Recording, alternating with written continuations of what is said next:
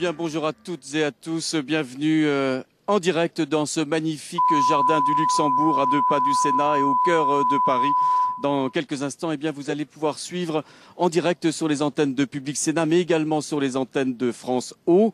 Nadia Lacroix sera à mes côtés dans les minutes à venir. L'intégralité de la 7e cérémonie nationale des mémoires des traites négrières, de l'esclavage et de leur abolition. Alors, une cérémonie qui, cette année, sera marquée par la venue du président élu. En effet, François Hollande a confirmé sa présence dès hier soir pour venir ici, dans le jardin du Luxembourg. Seront également présents, bien sûr, comme chaque année, de très nombreuses personnalités. Le président du Sénat, bien entendu, Jean-Pierre Bel, les représentants de l'Outre-mer, leurs élus, sénateurs, députés, mais également leurs représentants associatifs. Bien entendu également, Marius Panchard, la ministre déléguée à l'Outre-mer, sera présente ainsi que son ministre de tutelle, Claude Guéant. Mais sont également présents cette année, c'est une nouveauté, des invités venus de toute l'Europe, la Grande-Bretagne, le Portugal, l'Espagne, les Pays-Bas, le Danemark, la Suède. C'est l'une des thématiques de cette 7e cérémonie commémorative, une des thématiques de l'engagement de ces sociétés, de ces pays européens à intégrer ces dossiers de la traite négrière, de l'esclavage dans le travail de mémoire que mènent aujourd'hui, comme la France, ces différents pays. J'ai le plaisir d'avoir à côté de moi deux spécialistes de ces questions. Marcel Dorigny, bonjour. Vous êtes historien, spécialiste de ces dossiers de l'esclavage. À vos côtés, François Durper, merci beaucoup d'être avec nous. Merci, historien également, membre du comité pour la mémoire de l'histoire de l'esclavage, dont on a pu apercevoir tout à l'heure la présidence, Françoise Vergès, qui peut-être viendra nous voir tout à l'heure. Marcel Dorigny, l'esclavage, un phénomène, j'allais dire planétaire depuis des siècles et des siècles.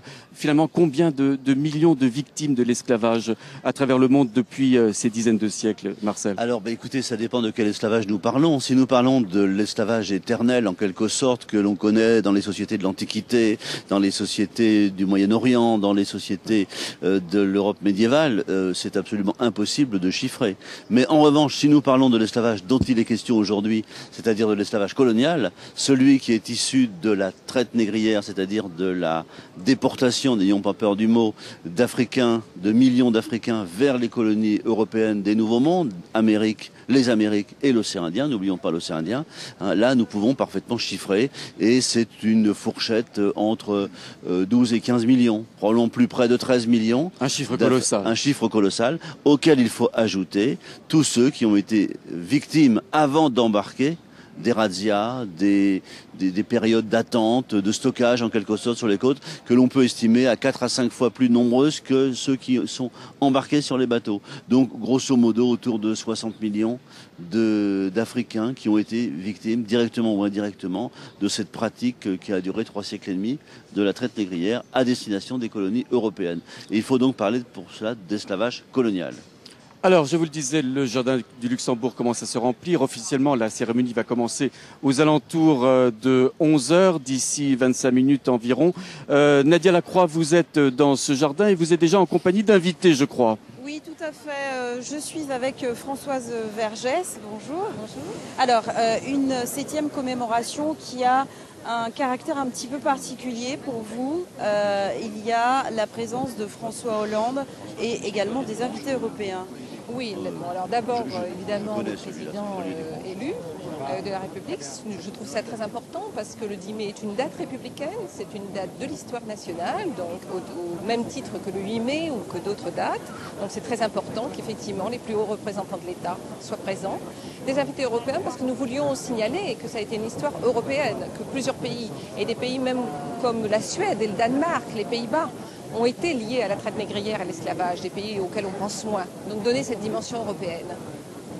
On va suivre avec vous, bien évidemment, cette cérémonie et on se retrouve dans quelques instants parce que justement, comme il y a du monde qui arrive, on est obligé un petit peu de laisser la place pour pouvoir bien attendre le président élu François Hollande.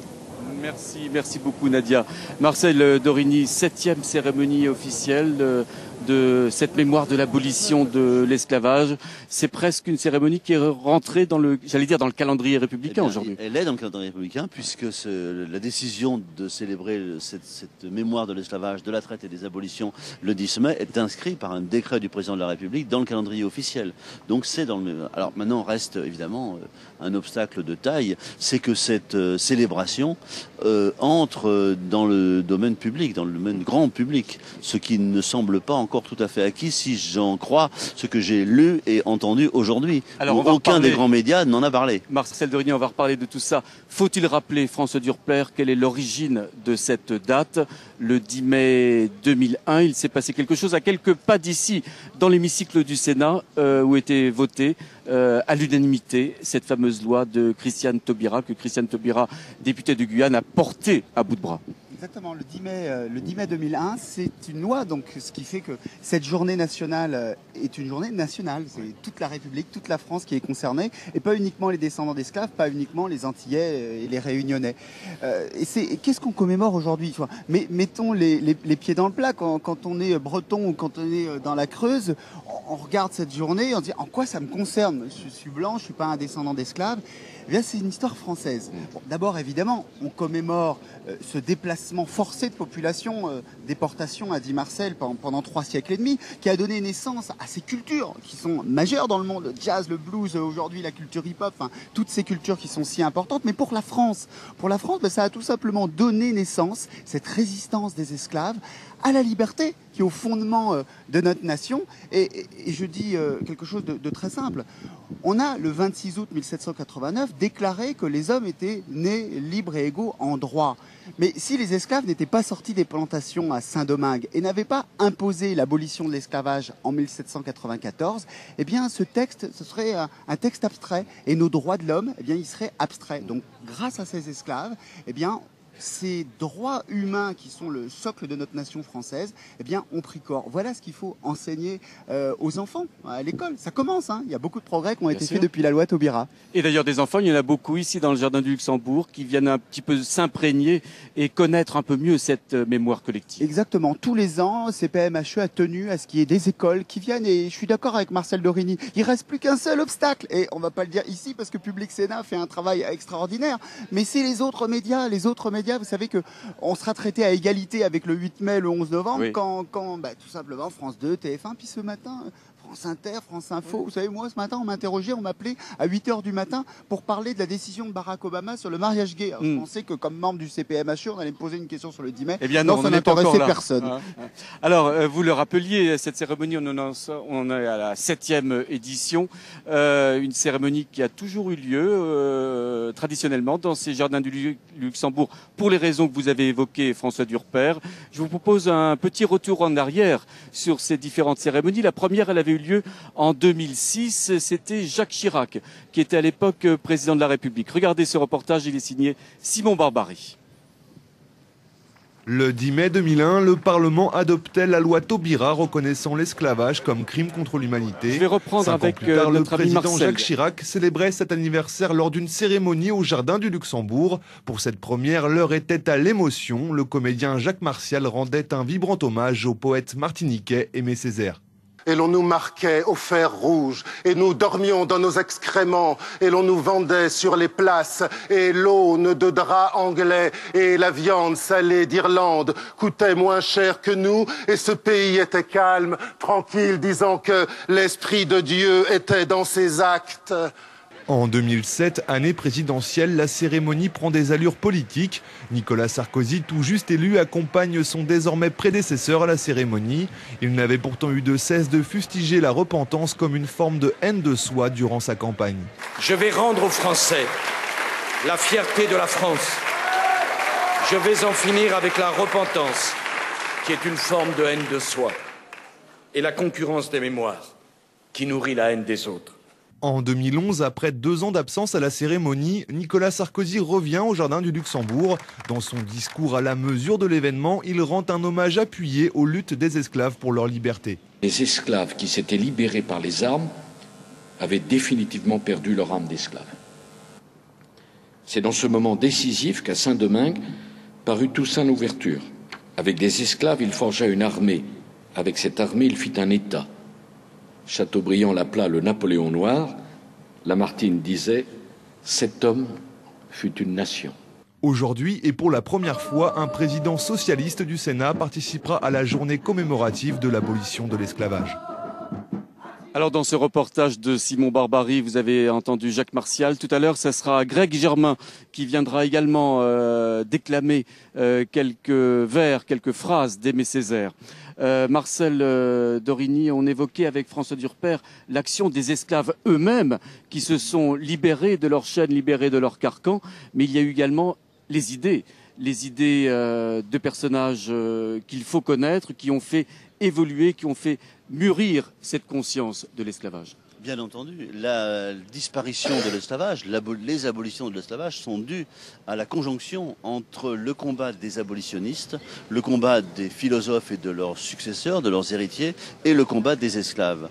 C'est la conjonction entre les deux. Il faut rappeler tout de même que l'apogée de la traite négrière, le sommet historique, c'est le XVIIIe siècle. C'est le moment où précisément la critique radicale de cette pratique va se mettre en place. Et ce n'est pas du tout étonnant. Au moment où la traite ne peut plus être ignorée par personne, tellement elle est présente, tellement elle est dans la vie quotidienne, puisque le café, le sucre viennent sur la table des classes moyennes, voire des classes populaires en ville.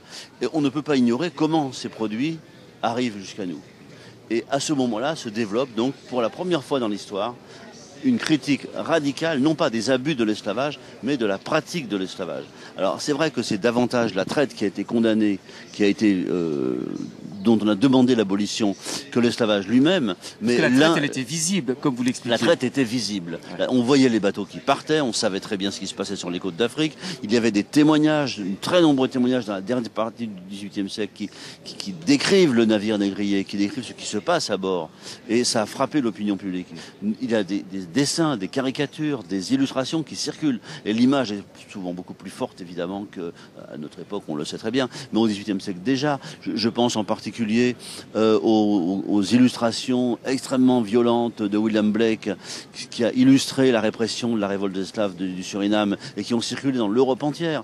En particulier ce nègre pendu par une côte, une potence, et qui a été exposé 3 jours. Est-ce que la société française commence à prendre conscience? Alors la société française, une partie de la société française prend conscience. Alors il faut bien rappeler que le moteur de cette prise de conscience, c'est l'Angleterre.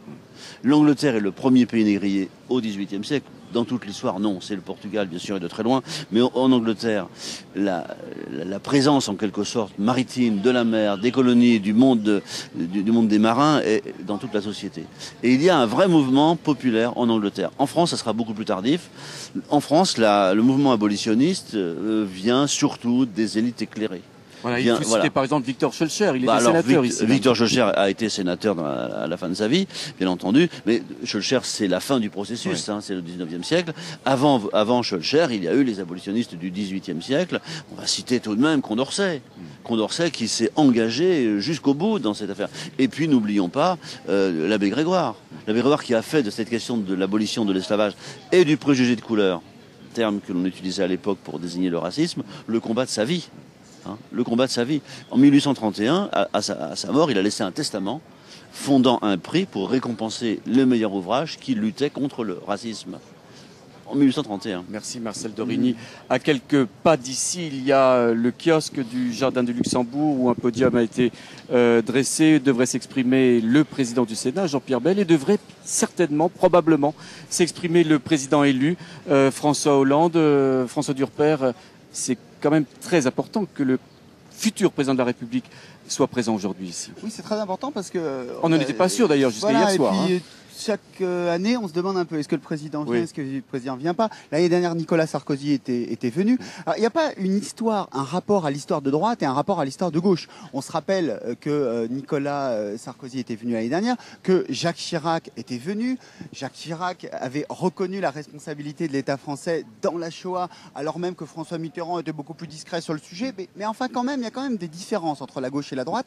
La première, c'est la question de la repentance, de la contrition. C'est un discours qu'on sait que Nicolas Sarkozy, voilà, on l'a entendu tout à l'heure, il était très circonspect. Voilà, sur cette question, les voix un peu négatives sur ce sujet-là, ça vient plutôt de la droite. On n'entend pas trop ça à gauche. Et puis les lois dites mémorielles, elles viennent de personnalités de gauche. La loi Guesso, communiste, la loi Taubira, radicale de gauche. Et puis il y a un rapport particulier évidemment, et c'est peut-être la raison, une des raisons de la présence de François Hollande aujourd'hui, c'est le rapport particulier à l'Outre-mer de François Hollande.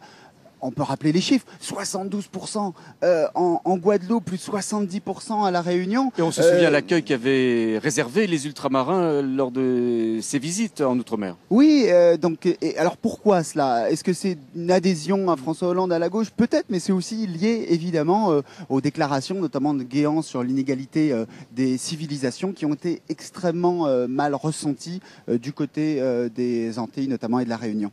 Donc incontestablement un geste politique, la venue de François Hollande ce matin ici. C'est un geste politique peut-être au sens étroit, remerciement aux Outre-mer, oui, mais peut-être au sens large aussi, c'est déjà commencer à s'inscrire dans l'histoire et dans une égalité républicaine face à la mémoire. Ça c'est très important. Vous savez, il y a deux visions de la nation. Il y a une vision de la nation qui s'enracine dans un seul héritage et il est important, mais il y a une vision de la nation qui dit qu'il y a une multiplicité d'héritages qui forgent ce que nous sommes aujourd'hui. Et de toute évidence, si François Hollande est là, c'est qu'il s'inscrit dans cette deuxième tradition, une France qui est forte parce qu'elle est issue d'une diversité d'héritages. Alors Rousseau, oui, qui est à l'origine de la liberté, mais également les esclaves combattant l'esclavage. Bien sûr. Marcel Dorigny, oui, je vous en prie. Oui, je voudrais dire un mot sur cette affaire de repentance. Oui. C'est un terme que jamais un historien n'utilise. Jamais. C'est un terme qui relève du vocabulaire religieux, du vocabulaire moral, enfin du vocabulaire éventuellement de l'éthique, politique. Éventuellement politique par ricochet en quelque sorte. L'historien ne s'interroge pas sur la repentance. On ne veut pas savoir porter des condamnations morales, c'est pas ça le sujet. Le sujet c'est de savoir ce qui s'est passé et de le faire savoir. Donc chercher, connaître et diffuser. Voilà le travail de l'historien. La repentance, ça n'intéresse pas. Ceux qui ont utilisé le terme de repentance, c'est ceux qui étaient contre la remise en quelque sorte à la surface de cette histoire, de cette mémoire. Alors vous l'avez constaté, il y a quand même deux historiens sur ce plateau.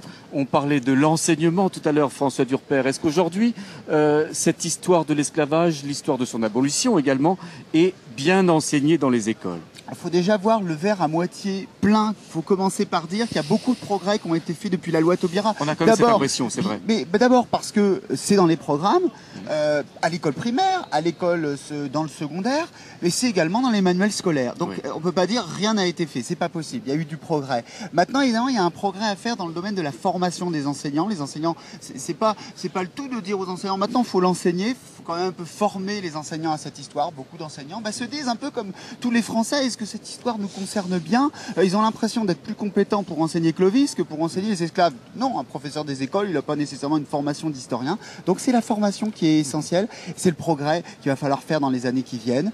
La formation, bien évidemment, et puis continuer à l'intégrer dans les manuels scolaires. Faire rentrer ça dans la quotidienneté, parce qu'aujourd'hui, c'est un moment essentiel. C'est l'exceptionnalité de la commémoration. Christiane Taubira disait la commémoration, c'est se souvenir ensemble, donc c'est un moment national important. Mais vous savez, on n'enseigne pas la Première Guerre mondiale au moment juste du 11 novembre, on n'enseigne pas la Deuxième Guerre mondiale au moment du 8 mai. Donc on doit enseigner l'histoire de l'esclavage à tout moment de l'année, et pas uniquement autour du 10 mai. Et l'historien Marcel Dorigny ne nous dira pas le contraire. Et non, je suis ce dossier depuis très longtemps maintenant, hélas peut-être pour moi, mais j'ai constaté évidemment de très très grands changements. Quand à l'époque du bicentenaire de la Révolution française, on a évoqué tout à l'heure les droits de l'homme. Donc la déclaration du 26 août 89 est quand même une condamnation radicale de la pratique de l'esclavage.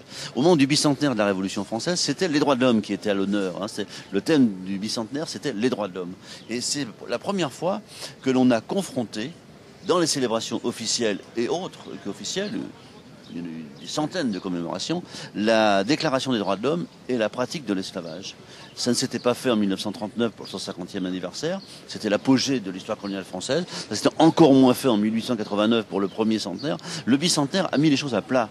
Dans les territoires issus des sociétés esclavagistes. J'arrête un tout petit instant, cher Marcel. Marie-Luce Panchard, la ministre déléguée à l'Outre-mer, qui vient de faire son entrée dans les jardins du Luxembourg. Elle vient à l'instant même de saluer Christiane Taubira à l'origine de cette loi. On en parlait tout à l'heure qui reconnaît l'esclavage comme un crime contre l'humanité, qui a en quelque sorte donné ce socle de cette cérémonie dont on fête aujourd'hui la 7e édition. François Durper. Je pense que ce qui est important aussi de souligner, vous savez, il y a une polémique qui consiste à dire, à partir du moment où on va reconnaître la diversité de notre histoire, ça entame l'unité nationale et même l'accusation de communautarisme. Oui, ça on l'entend souvent. Voilà, mais alors il y a une réponse toute simple.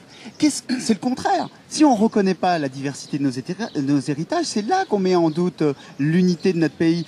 Quelques exemples. Imaginons demain qu'on dise, allez, on oublie la Saint-Barthélemy, le massacre des protestants. Que diraient les protestants français? Si demain on disait, on n'enseigne plus Dreyfus, on n'enseigne plus la Shoah, que diraient nos compatriotes français et juifs?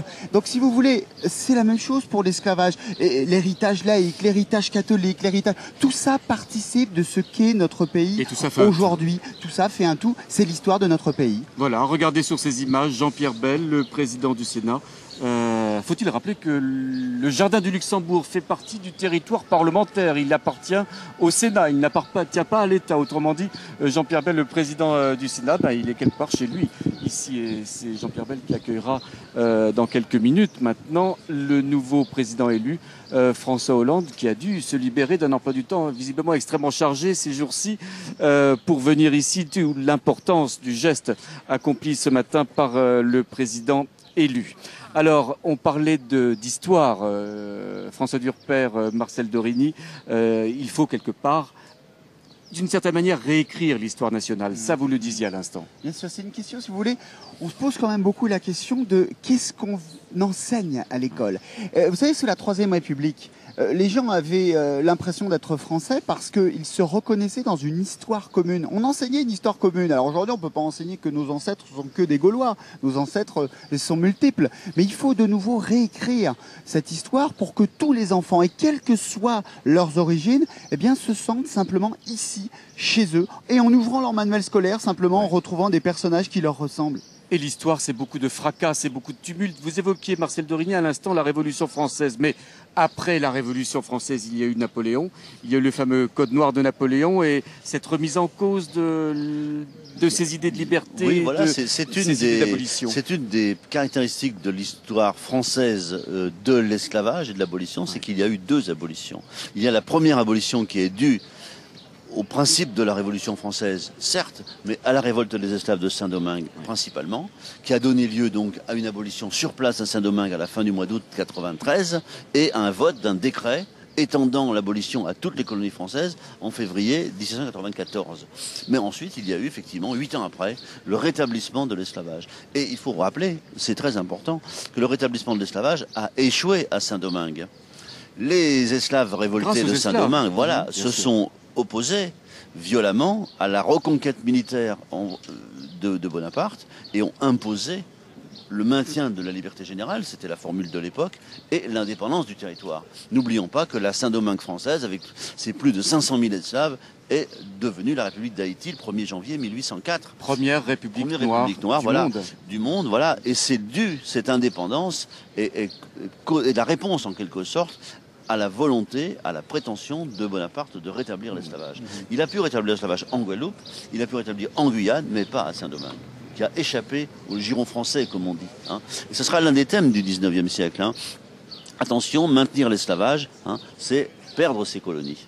Ce sera la grande leçon. François Durper, l'une des caractéristiques de cette 7e cérémonie aujourd'hui, c'est d'accueillir des Européens, je l'évoquais tout à l'heure, des gens des Pays-Bas, des gens de l'Angleterre, de la Suède même, du Portugal. Très important d'accueillir ces délégations européennes, coloration très fortement européenne, pour dire quoi? Pour dire que cette histoire n'est pas une histoire franco-française. Donc il n'y a pas de culpabilisation à faire. La France n'est pas exceptionnelle dans le fait d'avoir pratiqué cet esclavage transatlantique. Eh bien, toute l'Europe est concernée. Alors il y a une spécificité aujourd'hui de la France par rapport à ces délégations européennes qui arrivent, c'est que nous, ça ne concerne pas uniquement l'histoire, ça concerne le présent, parce que les colonies européennes sont indépendantes. Aujourd'hui, les territoires d'Outre-mer sont encore français et donc cette histoire, elle est encore française. Et les communautés antillaises en France ne sont pas des communautés étrangères, ce sont des communautés françaises. Donc ça fait la spécificité quand même. Ça veut dire que cette communauté française qu'on cherche à recréer à chaque génération,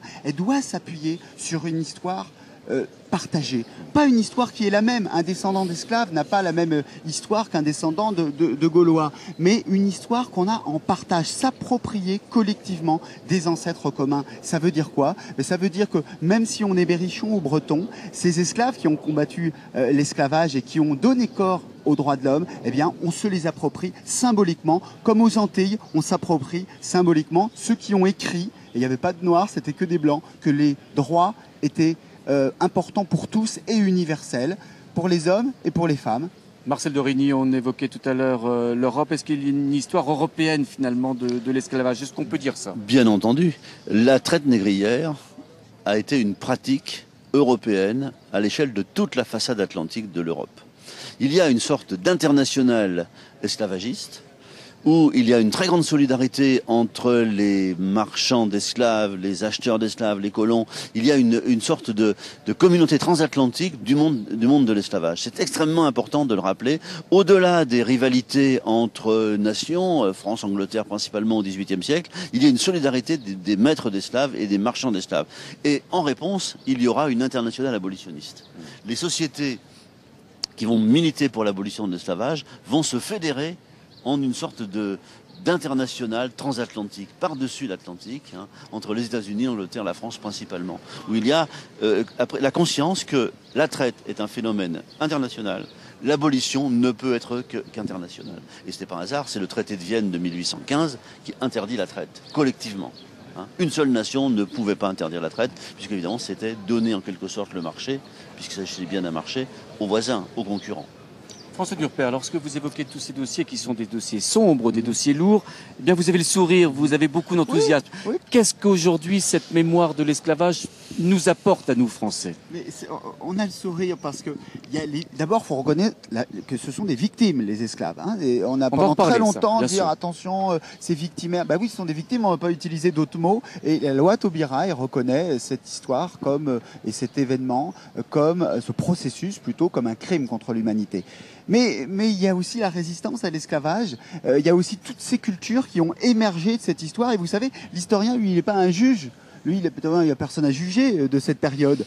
Donc, c'est simplement dire ça s'est passé comme ça s'est produit comme ça. Cette première globalisation, qui est effectivement une globalisation de souffrance, une globalisation de déportation, une globalisation fondée sur la domination, eh bien, elle a brassé des gens. Alors Césaire disait, est-ce que de toutes les manières de brasser les gens, l'esclavage et la colonisation étaient la meilleure? Certes non, mais l'histoire s'est faite et aujourd'hui, eh bien, il y a cette diversité américaine de noirs, d'afro-brésiliens, d'afro-caraïbéens, d'afro-américains qui produisent ces cultures très riches, qui se limitent pas aux cultures noires, qui aujourd'hui, eh bien, sont des cultures très dominantes dans la culture mondiale. Et eh bien, c'est né de cette histoire-là. Ce qui fait que c'est pas une histoire qui doit être, vous savez, pendant un temps, on a réfléchi à est-ce que cette histoire doit être simplement l'histoire des Antillais? On a adapté les programmes. À partir de 2000, on a fait des adaptations de programmes, notamment aux Antilles et à La Réunion. Il faut pas aller trop loin dans l'adaptation des programmes. Il faut dire que cette histoire, elle est collective, elle est commune à notre France, mais elle est commune aussi au monde, simplement réinsérer ces récits dans l'histoire du monde, dire, vous savez, moi quand j'étais à l'école, mon prof m'apprenait que le premier peuple blanc à avoir été battu par un peuple non blanc, c'était les Russes par les Japonais en 1905. Et donc j'ai ensuite appris dans mes études supérieures que c'était pas vrai, que les Jamaïcains marronnais, les nègres barons, c'était ceux qui sortaient des plantations et qui combattaient l'esclavage, avaient battu déjà l'armée anglaise, et c'était au XVIIe siècle. Vous voyez que parfois l'histoire, eh bien, on occulte pendant très très longtemps les vérités de l'histoire, et c'est important pour des soucis de vérité et historique évidemment, mais c'est aussi pour des soucis de cohésion et d'égalité. On l'a vu sur la nation française. Rétablir la cohérence des mémoires, c'est aussi la cohésion nationale qui est en jeu. C'est-à-dire qu'on ne peut pas créer une communauté de présent et une communauté d'avenir si on ne regarde pas ensemble vers le passé. Alors évidemment, il faut tourner, certains disent tourner la page. Il faut tourner la page. C'est quand même paradoxal. On est un pays passionné d'histoire. Il y a des magazines même d'actualité qui titrent sur Napoléon, Louis XIV, les Lumières. Alors ça serait quand même extraordinaire de dire aux uns, ben non, tournez la page de votre histoire, alors qu'on est un pays passionné, et on a raison d'être passionné d'histoire parce que ce sont nos racines communes. Alors, je ne sais pas si vous pouvez voir sur ces images, mais maintenant, autour du kiosque de ce jardin du Luxembourg, eh bien, il y a de plus en plus de monde, je vous le disais. On a vu arriver Marie-Luce Panchard, la secrétaire d'État chargée de l'Outre-mer, pour encore quelques jours. Le président du Sénat, Jean-Pierre Bel. On attend maintenant, vous voyez sur ces images, sur cette grille qui donne sur le boulevard Saint-Michel, à proximité du Sénat, l'arrivée du président élu, François Hollande, qui ne devrait pas tarder maintenant dans quelques minutes. Alors, ici même au Sénat, hier avait lieu un colloque, une rencontre, des débats autour de cette question de l'esclavage. Vous y participiez, je crois. On a entendu le mot de préjudice, on a entendu le mot de réparation également. Est-ce que ce thème est un thème qui risque de prendre de l'ampleur dans les mois qui viennent? Est-ce que c'est un thème sur lequel aujourd'hui on est capable de réfléchir? Écoutez, on peut réfléchir au thème de réparation hein, sur ce mot. C'est une revendication qui remonte, beaucoup plus loin, mais qui a été formulée très fortement en 1998, c'est-à-dire l'année des commémorations du 150e anniversaire de l'abolition de l'esclavage. Il y a eu un grand débat sur cette question des réparations à la conférence de l'ONU à Durban, qui portait sur le racisme, sur les discriminations, etc., où a été votée d'ailleurs par l'Assemblée de l'ONU à Durban une motion qui qualifiait l'esclavage, alors non pas de crime contre l'humanité, le terme n'était pas tout à fait le même, mais ça allait dans ce sens-là. Oui. Quant à la question des réparations, elle a déclenché des polémiques extrêmement violentes, y compris en Afrique. Les réparations, de quelles réparations il s'agit? N'oublions pas que l'esclavage, et ça reste un sujet extrêmement sensible aujourd'hui, aux Antilles, en Afrique, ici aussi, un peu moins, hein, que l'esclavage, la traite négrière, c'est un commerce. Les Européens ne vont pas capturer des esclaves en Afrique, mais les achètent. Achètent des captifs sur les côtes, ne pénètrent pas le continent. Donc la question des réparations va porter sur savoir qui répare à qui.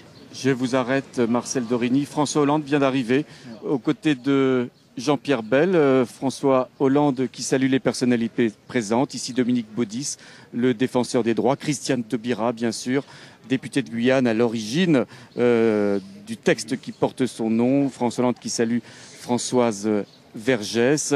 François Hollande qui, pour la première fois, donc, participe à cette cérémonie d'hommage aux victimes de l'esclavage.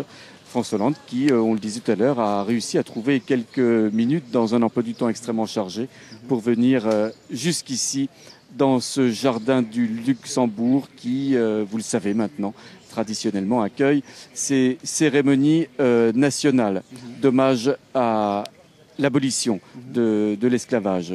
Françoise Vergès qui préside avec quel brio, aujourd'hui encore, François Durper, le comité pour la mémoire de l'esclavage et de l'histoire. Qui est prolongé jusqu'à décembre prochain, parce que théoriquement, le comité, dans une première, devait s'arrêter à ce moment un peu particulier entre les deux présidents. Dans cette configuration-là, parce que le comité étant inscrit dans la loi, ne peut pas disparaître. Il faudra en faire un autre. Alors, ce comité, il sert à quoi, François Durper? Juste précisément à beaucoup de choses. La question des archives est très importante et Marcel Dorigny a beaucoup travaillé sur ce sujet parce que Marcel était membre du premier comité, pendant 5 ans, comité fondateur. Et puis la question très importante de l'éducation, la question aussi de la dimension de recherche dans les universités, pour que bien des chercheurs s'intéressent à ce sujet, parce que là encore, à l'école, il faut enseigner, mais on s'appuie sur des connaissances scientifiques, donc la question de la recherche est fondamentale. Voilà, François Hollande qui continue son parcours dans le jardin du Luxembourg, où il commence à sentir quelques gouttes. Malgré les prédictions. Le soleil était au rendez-vous tout à l'heure, c'est un petit peu moins le cas maintenant, peu importe. François Hollande, toujours en compagnie de Françoise Vergès, qui va rejoindre maintenant les rangs officiels. Alors je vous le disais, il est très probable que le président élu prenne la parole tout à l'heure. Il se trouve à côté du CRI. Le CRI, c'est cette statue que vous voyez à la droite de l'écran, une statue extrêmement symbolique puisque cette statue représente des chaînes ouvertes, fort heureusement. Une statue qui avait été érigée ici même en 2006 lors de la toute première cérémonie nationale d'hommage. Ce jardin du Luxembourg devient, c'était l'expression de Pierre Nora, un lieu de mémoire de l'esclavage depuis l'origine. Oui, oui, oui. N'oublions pas qu'au Sénat, jusqu'à la fin du 19e siècle, Victor Schœlcher était sénateur à vie.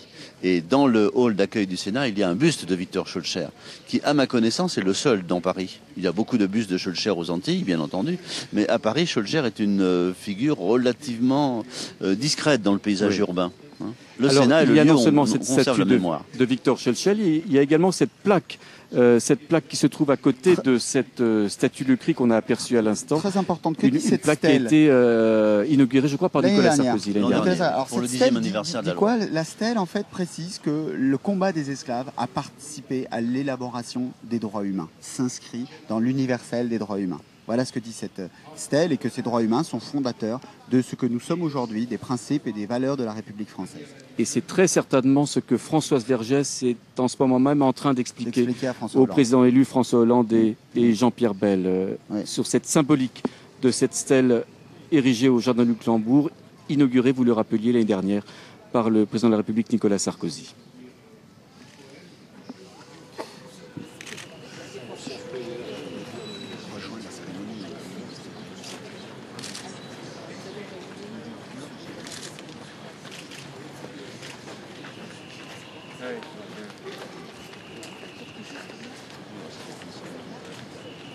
François Durper, notre invité, vous êtes vous-même membre du comité pour la mémoire de l'esclavage.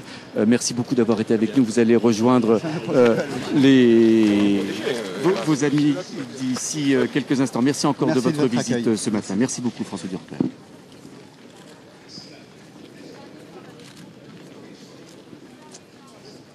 y a des protections nécessaires là.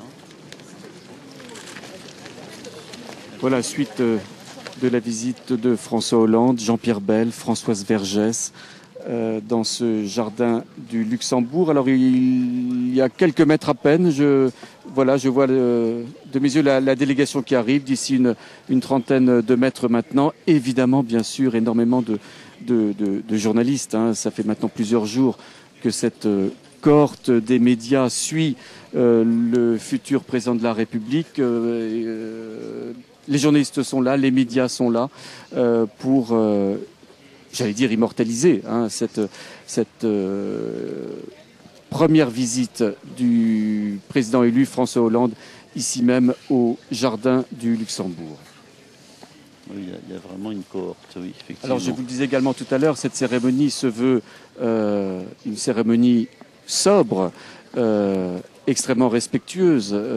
On aura tout à l'heure, on pourra entendre des vers d'Aimé Césaire, on pourra entendre des vers de Patrick Chamoiseau, déclamés par des comédiens. Nous les écouterons, mais je vous le rappelle, il est très probable, ce n'est pas encore confirmé vraiment à 100%, mais il est très probable que le président élu François Hollande prenne la parole ici même dans quelques minutes. Maintenant, un président élu extrêmement entouré, on s'en doute.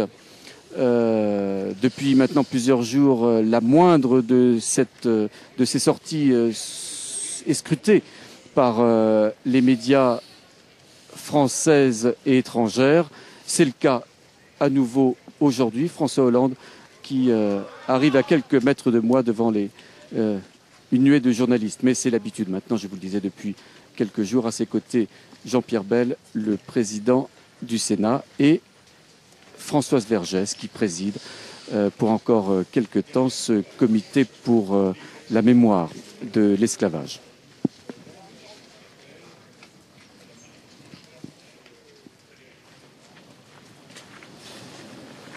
Voilà, Marie-Luce Panchard, bien sûr, la ministre déléguée à l'Outre-mer, est dans le cortège accompagnée de Christiane Taubira.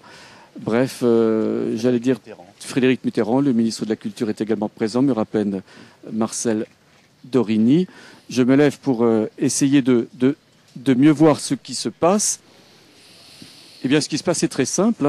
François Hollande va prendre place, applaudi, vous l'entendez, va prendre place à côté du célèbre kiosque du Luxembourg. C'est dans ce kiosque où chaque été, on peut entendre de la musique quasiment tous les jours. Un endroit très apprécié des amateurs du jardin du Luxembourg, l'été en particulier. François Hollande qui devrait maintenant s'exprimer avant ou après peut-être le président du Sénat qui pourrait dire également quelques mots à l'occasion de cette 7e journée commémorative de l'abolition de l'esclavage. Je vous rappelle, vous êtes en direct sur les antennes de Public Sénat, sur les antennes de France O également. Je rappelle également qu'il n'y a pas que cette cérémonie nationale, un petit peu partout à travers la France, à Paris en particulier, mais également dans d'autres villes de France, n'est-ce pas Marcel Dorini? Il y a beaucoup de choses qui sont organisées aujourd'hui. Des initiatives locales, des municipalités, des départements, des associations, beaucoup d'associations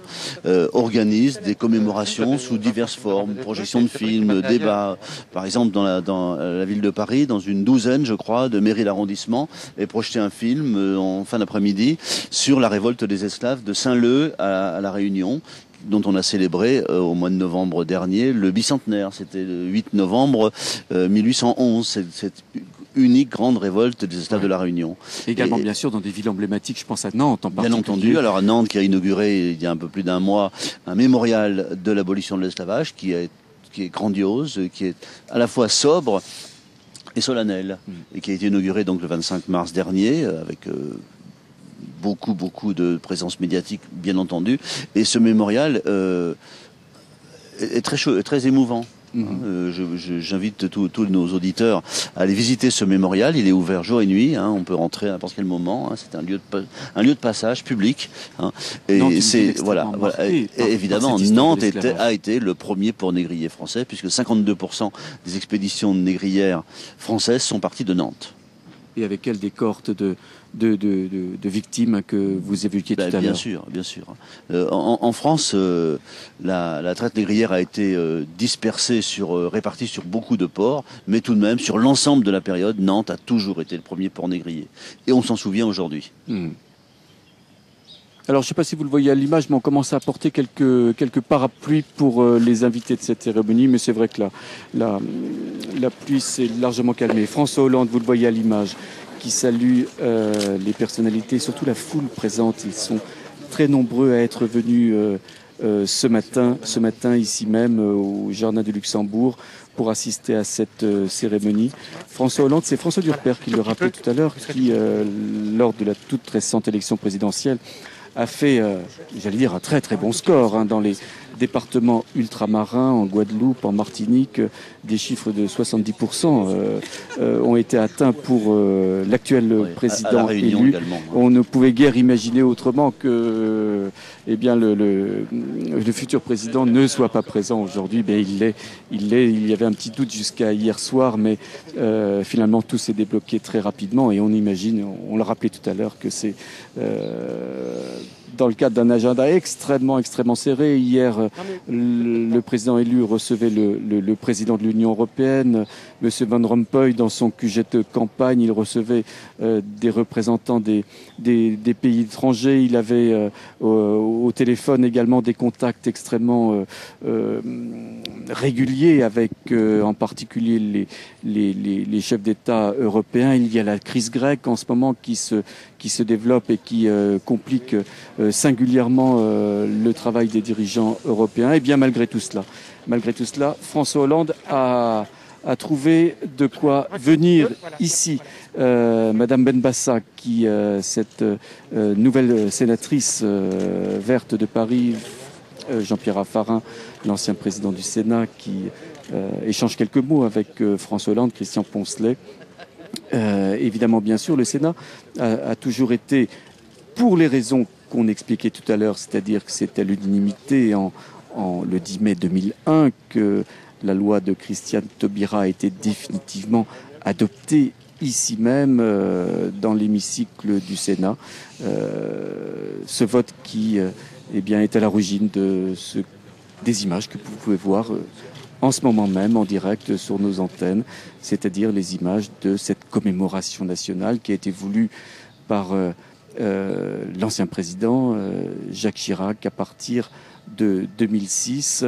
On se souvient d'abord, il y a des images qui restent marquées, qui restent attachées à cette cérémonie. Je pense en particulier à celle où Jacques Chirac avait accueilli le nouveau président Nicolas Sarkozy. Ils étaient côte à côte. Les temps ont évolué, vous le voyez. François Hollande vient de rentrer dans ce kiosque du Sénat où il est abrité à côté de Jean-Pierre Bel. Il devrait prendre maintenant la parole dans quelques instants. Mais tout de suite, je vous le disais, c'est le comédien Greg Germain qui va s'approcher du micro. Il sera accompagné de Nicole Doguet, qui est comédienne également comme lui. Et comme c'est de coutume, à l'occasion de cette cérémonie nationale, eh bien, on va entendre des textes, des beaux textes signés Aimé Césaire, signés Édouard Glissant ou encore signés Patrick Chamoiseau. Je vous propose tout de suite eh bien, de les écouter comme va le faire le président élu François Hollande. Greg Germain. Jean-Pierre Bel, Nicole Doguet et moi-même allons lire quelques extraits, comme je vous le disais tout à l'heure, de textes d'Aimé Césaire, d'Édouard Glissant et de Patrick Chamoiseau, 3 voix, 3 poètes pour une conversation au bout du petit matin. Au bout du petit matin. Au bout du petit matin. Ce qui pétrifie dans l'expérience du déportement des Africains vers les Amériques, sans doute est-ce l'inconnu, affronté sans préparation ni défi. La première ténèbre fut de l'érachement au pays quotidien, au Dieu protecteur, à la communauté tutélaire. Mais cela n'est rien encore. L'exil se supporte, même quand il foudroie. La deuxième nuit fut de torture, de la dégénérescence d'êtres provenus de tant d'incroyables géhennes. Supposez 200 personnes dans un espace qui à peine en eût pu contenir le tiers. Supposez le vomi, les chairs à vif, les poux en sarabande, les morts affalés, les agonisants croupis.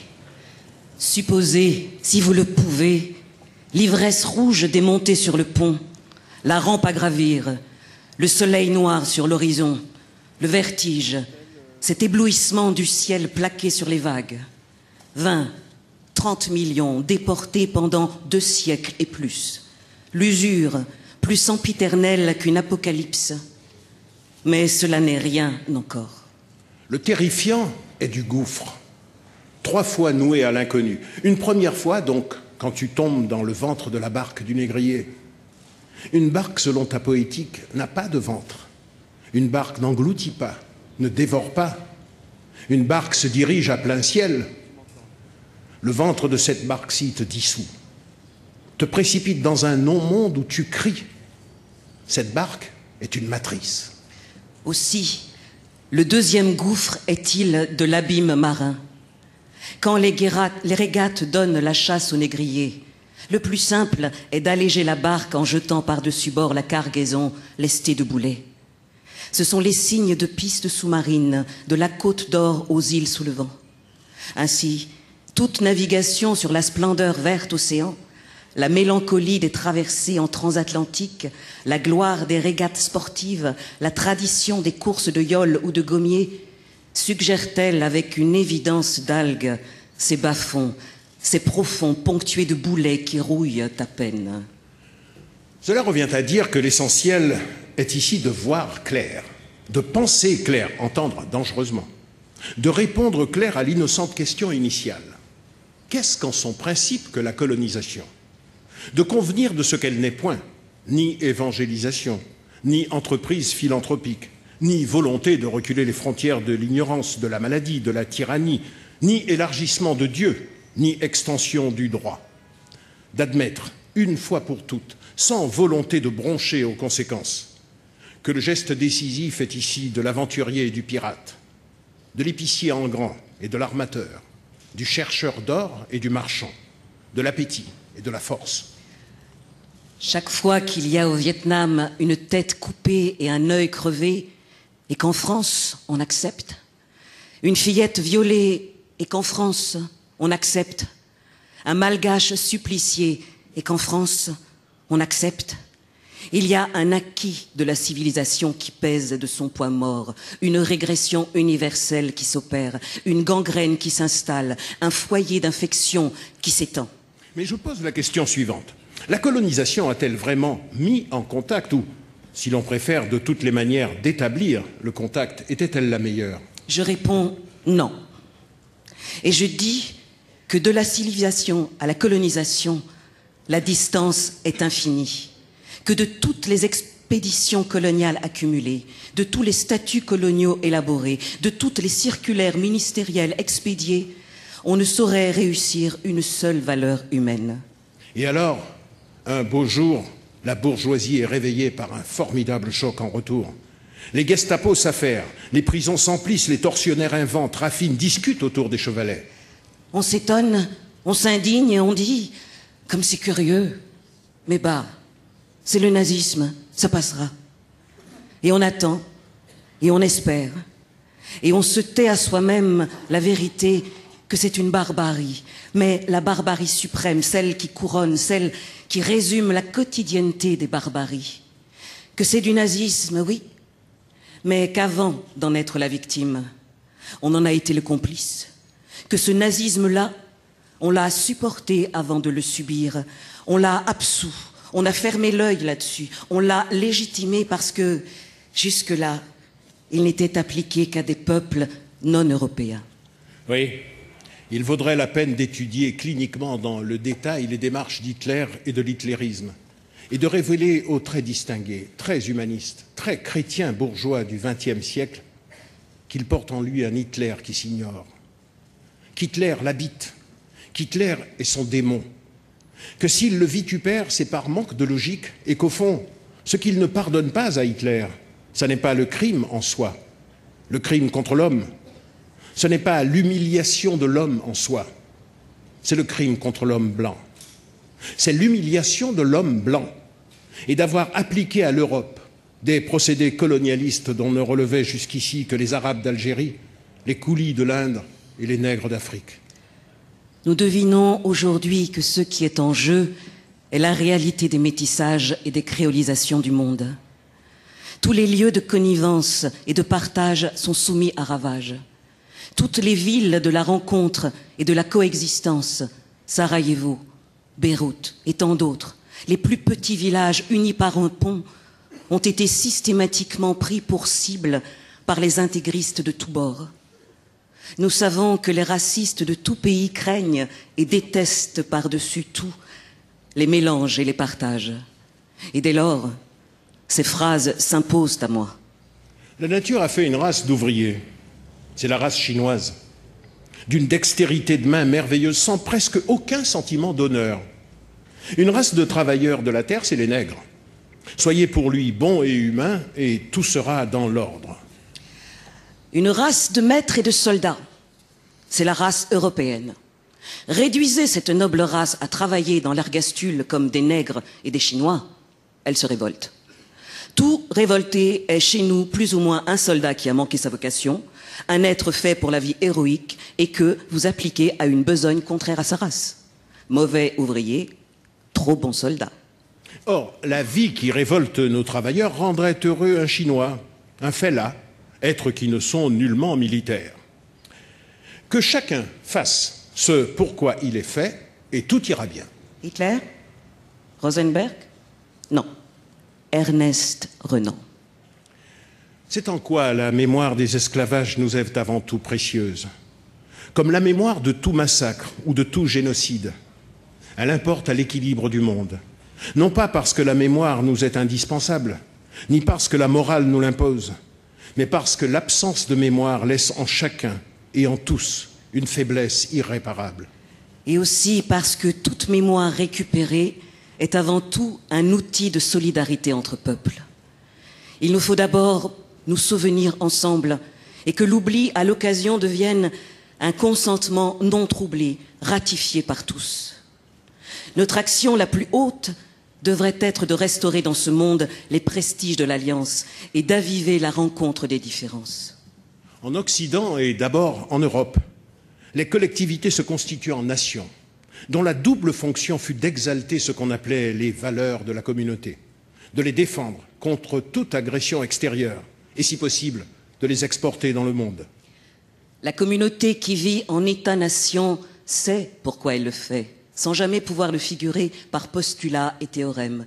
C'est la raison pour laquelle elle exprime cela par des symboles, les fameuses valeurs auxquelles elle prétend attribuer une dimension d'universel. Mais c'est vrai que l'espace démocratique est un champ de force antagoniste extrêmement virulent, que ce moins mauvais de tous les systèmes demande une attention de tout instant et comme une vigilance de guerrier. C'est vrai que le XXIe siècle est ce moment où le monde achève de faire monde sous des auspices consternants du libéralisme économique. Cette virulence capitaliste qui investit l'esprit de liberté pour la dénaturer dans une structure qui précipite les forts et les faibles, ceux qui possèdent et ceux qui n'ont rien, ceux qui peuvent et ceux qui ne peuvent pas, dans la géhenne grande ouverte du marché. La mise en système de l'esprit de liberté n'est plus la liberté. C'est un émiettement de tous qui expose chacun, seul et démuni, à l'appétit du monstre. C'est vrai enfin que dans ce marché ouvert, ce monde-marché, ce marché-monde, les dépressions entre pénurie et abondance suscitent des flots migratoires intenses, comme des cyclones qu'aucune frontière ne saurait endiguer. Sapiens est par définition un migrant, émigrant, immigrant. Il a essaimé comme cela, pris le monde comme cela, et comme cela, il a traversé les sables et les neiges, les monts et les abîmes, déserté les famines pour suivre le boire et le manger. Cela se vérifie sur des millions d'années. La notion même d'identité a longtemps servi de muraille. Faire le compte de ce qui est à soi, le distinguer de ce qui tient de l'autre, qu'on érige alors en menace illisible, empreinte de barbarie. Le mur identitaire a donné les éternelles confrontations de peuples, les empires, les expansions coloniales, la traite des nègres, les atrocités de l'esclavage américain et tous les génocides connus et inconnus. Le côté mûr de l'identité a existé, existe encore dans toutes les cultures. Le monde a quand même fait tout monde. Les langues et les cultures, les civilisations, les peuples se sont quand même rencontrés, fracassés, mutuellement embellis et fécondés, souvent sans le savoir ou le manifester. Les murs qui s'élèvent aussi raidement contre les misères du monde, curieusement, se dissolvent devant les immigrations de capitaux, les déferlements émotionnels de la finance, les hordes de marchandises conquérantes, les peuplades de technologies imposées et de services qui standardisent à grands flots et qui nourrissent à sens unique de très invisibles voracités libérales. Ce n'est pas parce qu'une communauté accueille des étrangers, consent à leurs différences, même à leurs opacités, qu'elle se dénature ou risque de périr. Elle s'alimente, au contraire, et se complète ainsi. Elle donne de l'éclat à ce qu'elle est, à ce qu'elle a, et comme à ce qu'elle devient. Et d'offrir cet éclat, elle reçoit. Dans les histoires des sociétés, aucun métissage n'a donné lieu à dégénérescence, des Gallo-Romains aux Brésiliens. Et pas une des créolisations survenues dans le monde n'a conduit à l'effacement pur et simple d'une de ses composantes. Il y a tant de présence dans une ronde de tambour, tellement de langues dans un chœur de reggae, une phrase de Faulkner, tellement d'archipels dans une volée de jazz, et combien d'énormes rires de libération, de jubilation, quand tout cela se rencontre. Aucune langue n'est sans le concert de l'autre. Aucune culture, aucune civilisation n'atteint la plénitude sans relation aux autres. Merci beaucoup.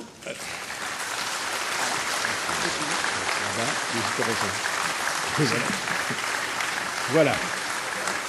Merci beaucoup. Merci beaucoup. Voilà, alors là, je vais laisser le micro à Monsieur le Président du Sénat pour une courte allocution, Monsieur Jean-Pierre Bel. Merci.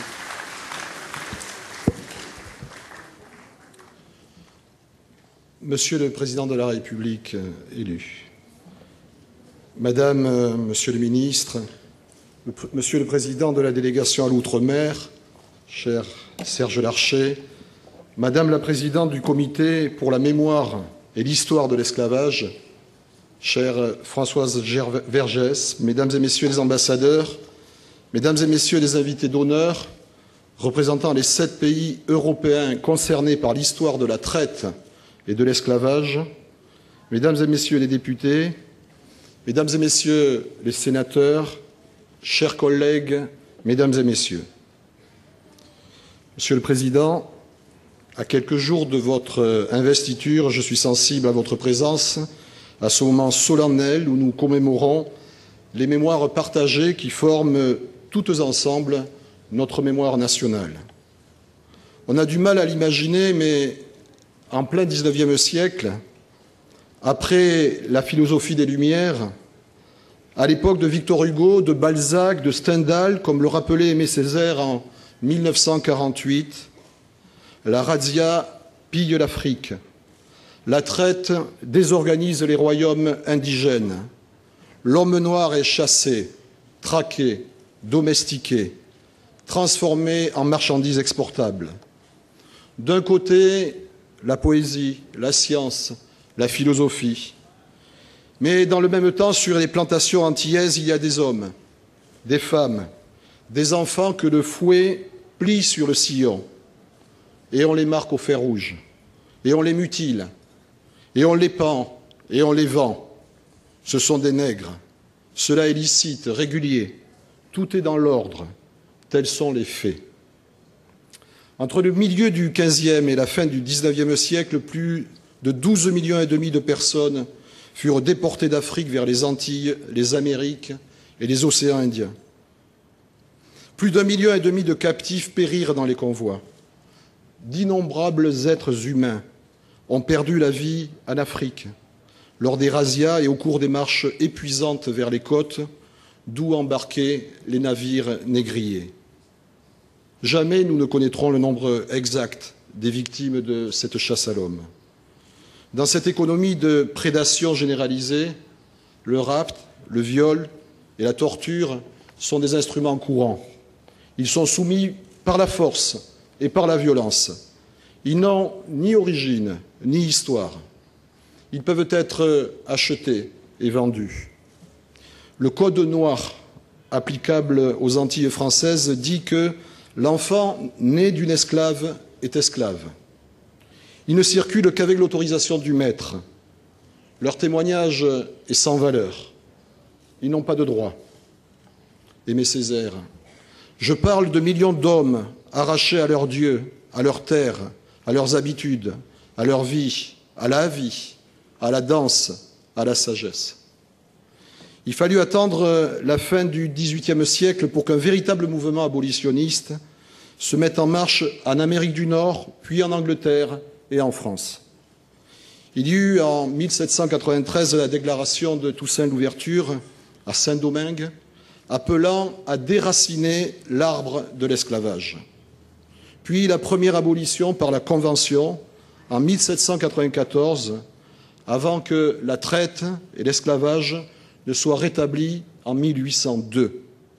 Le Danemark fut le premier pays européen à abolir la traite en 1803.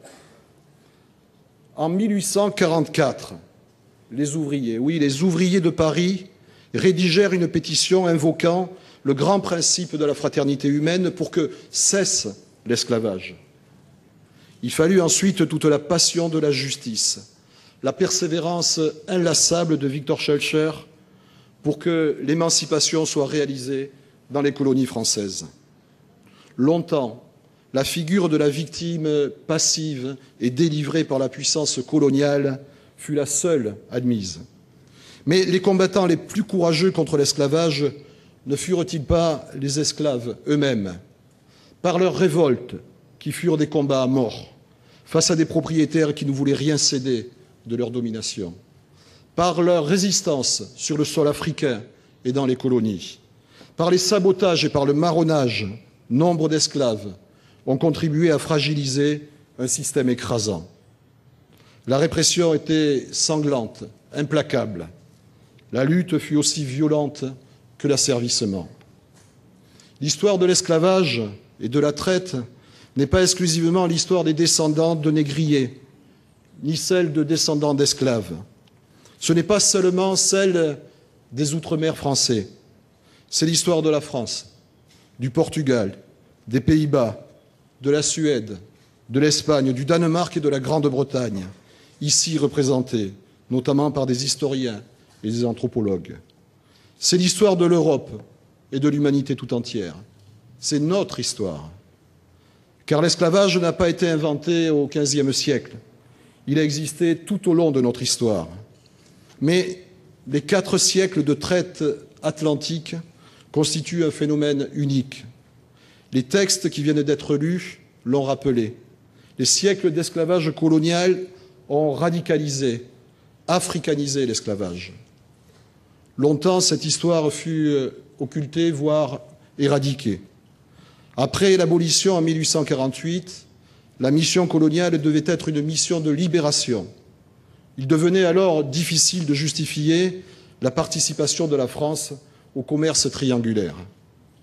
On enseignait donc l'histoire coloniale, mais pas l'histoire de l'esclavage. Après la Seconde Guerre mondiale, l'esclavage dans les colonies européennes n'est pas pris en compte, et elle n'est prise en compte qu'au moment de son abolition. Jusqu'aux années 90, on enseigne donc la disparition de l'esclavage, et non son histoire.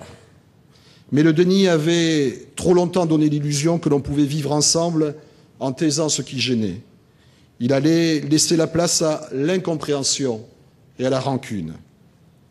Je ne suis pas esclave de l'esclavage qui déshumanisa mes pères, écrivait Frantz Fanon dès 1952. Poursuivant cette réflexion, Édouard Glissant explicita en 1981 cet appel à l'analyse critique dans son discours antillais. L'esclave est d'abord celui qui ne sait pas. L'esclave de l'esclavage est celui qui ne veut pas savoir. Après les initiatives lancées à l'occasion du 150e anniversaire de l'abolition, l'intervention du législateur allait être déterminante pour engager et diffuser cette analyse. Portée par Christiane Taubira, par la mobilisation des associations antillaises, des élus et des chercheurs, la loi est votée à l'unanimité par le Sénat le 10 mai 2001. Elle reconnaît que la traite et l'esclavage perpétrés à partir du XVe siècle aux Amériques et aux Caraïbes, dans l'océan Indien et en Europe, contre les populations africaines, amérindiennes, malgaches et indiennes, constitue un crime contre l'humanité. Nous devons prendre en compte l'histoire des traites et de l'esclavage, rétablir les faits, montrer leur complexité. Peu à peu, cette histoire se voit accorder la place conséquente qu'elle mérite. Cet énorme travail est celui des historiens, des chercheurs, c'est celui des enseignants et des associations. C'est enfin celui des institutions de la République, qui doivent favoriser la discussion et l'échange pour que cette histoire soit partagée, reconnue, valorisée. La délégation sénatoriale à l'Outre-mer et le comité pour la mémoire et l'histoire de l'esclavage y ont fortement contribué, notamment hier, lors d'une rencontre consacrée aux mémoires croisées de notre passé colonial. La recherche accomplit des progrès importants. Malgré la déshumanisation qui leur était imposée, les esclaves gardaient leur humanité. Leurs récits nous transmettent une leçon de courage. Aux Antilles françaises, à La Réunion, à l'île Maurice, au Brésil, à Cuba, en Louisiane, en Afrique de l'Est, du Sud et au Ghana, des recherches archéologiques renouvellent nos connaissances sur l'habitat et sur la réalité quotidienne des esclaves. Les découvertes de l'histoire récente illustrent la force de l'esprit de résistance. Elles nous rappellent que la liberté n'a pas de prix. L'histoire de l'esclavage et des résistances à l'esclavage a trop longtemps été oubliée. Il y a là un gigantesque vide qu'il faut aujourd'hui combler. Cette histoire doit être davantage mise en relation avec le processus de construction de la nation française. Combler ce vide, c'est faire l'effort de porter un autre regard sur l'universalisme républicain. C'est regarder la France dans sa diversité et non comme une entité uniforme et abstraite, dépourvue de fondements historiques. C'est aider à notre unité nationale et au rassemblement du peuple de France. C'est donner toute leur force aux principes universels de liberté, d'égalité et de fraternité. Et prendre l'engagement, oui, l'engagement de lutter contre toutes les discriminations et toutes les formes d'asservissement. Vive la République, vive la France.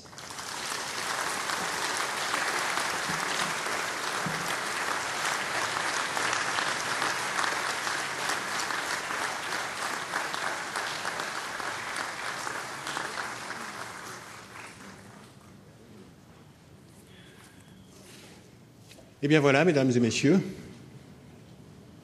cette allocution du président Jean-Pierre Bel clôt la cérémonie officielle de la Journée nationale des mémoires de la traite, de l'esclavage et de leur abolition.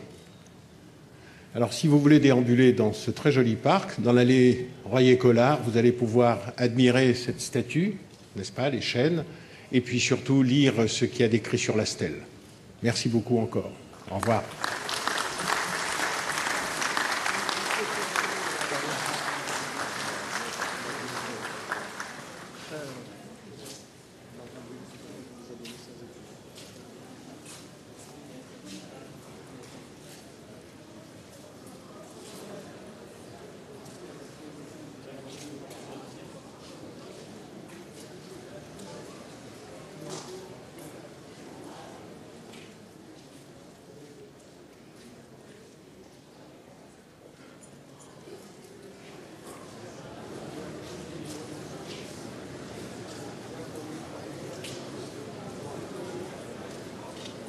Voilà, vous venez de l'entendre, c'est Greg Germain, le comédien qui, il y a quelques instants, déclamait Aimé Césaire, qui vient de clore cette cérémonie nationale d'hommage aux esclaves, à l'abolition de l'esclavage, marquée par la présence du président élu que vous voyez à l'image ici en grande conversation avec le maire de Paris, Bertrand Delanoë. Alors, Jean-Pierre Bel, vous l'avez écouté il y a quelques instants à peine, dans un long discours d'hommage à l'occasion de cette cérémonie. Jean-Pierre Bel qui a rappelé les fondements, les racines de cette cérémonie, de cette journée nationale, a trouvé dans les textes de la loi de Christiane Taubira en mai 2008.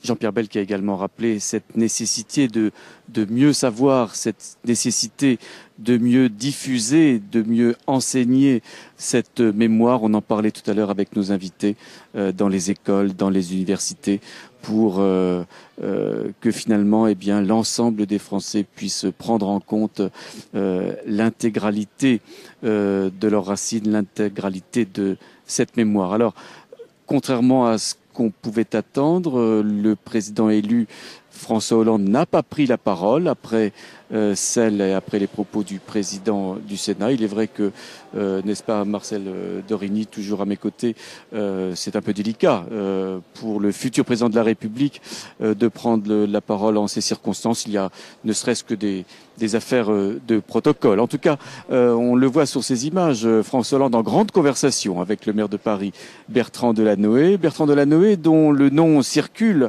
pour une éventuelle entrée au gouvernement. On imagine peut-être la teneur des propos du maire de Paris avec le président élu François Hollande. En tout cas, la conversation, elle est, vous le voyez, souriante, mais elle est, comment dirais-je, elle est bien fournie. Elle est soutenue. Hein. Alors, François Hollande, je vous le rappelle, qui doit rencontrer cet après-midi Jean-Claude Juncker, le président de la zone euro. François Hollande avec Gilles Leclerc, qui va peut-être s'exprimer au micro de Public Sénat.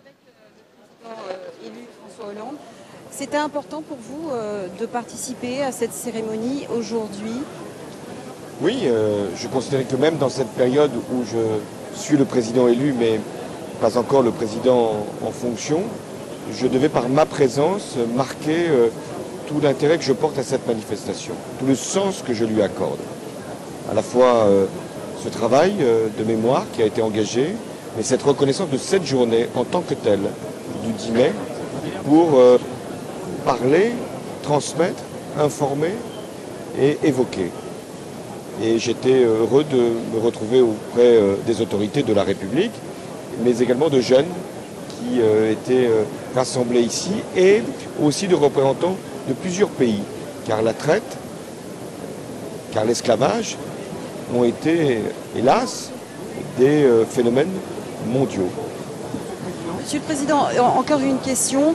Est-ce que c'est en quelque part une réponse également à l'Outre-mer qui vous a élu président à une très forte majorité? C'était aussi très symbolique pour vous d'être présent, de leur dire en quelque part merci? Oui, mais je ne veux pas non plus faire de lien direct. Ce que je dois faire ici par ma présence, c'est parler à toute la France et à tous les jeunes qui ignorent qu'il y a eu, dans un passé qui n'est pas si lointain, une traite, un esclavage. Et en définitive, je voulais aussi donner ce message de rassemblement autour de nos mémoires et de ce qu'est notre histoire. Et enfin, c'est vrai que j'ai, vis-à-vis de l'ensemble de l'Outre-mer, une reconnaissance.